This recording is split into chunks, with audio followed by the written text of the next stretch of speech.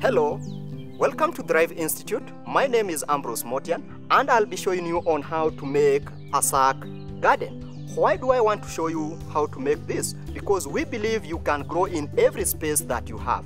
Not a must you have a big land, but also wherever you are and you have a small space. So I'm sure that by the end of the day, you'll be in a position also to make such a sack garden once I've shown you how to make one. Thank you.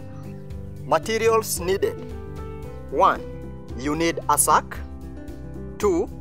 A stick. 3. Small stones. 4. You need open cylindrical tin. 5.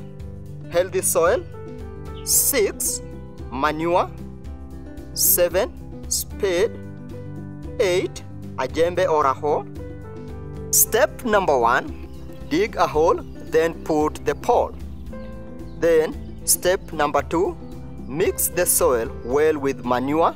That is 1 part of manure with 2 parts of good soil. Then put the open cylindrical tin into the pole where the small stone will be put. So the use of that tin is to hold the stones.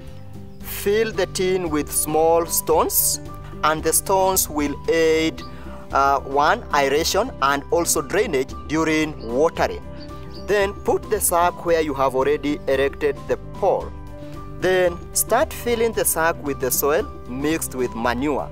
Lift the tin up, the soil in the sack, then fill with stones. So meaning as you go up, you have to lift the tin and add more stones. Then add the soil in the sack again, slowly by slowly, until the sack is full. So repeat the same procedure. Using a sharp object, make holes, then plant. The spacing from one hole to another will depend with the crops that you want to plant. Then after you have planted, water the center of the sack until the sack is moist.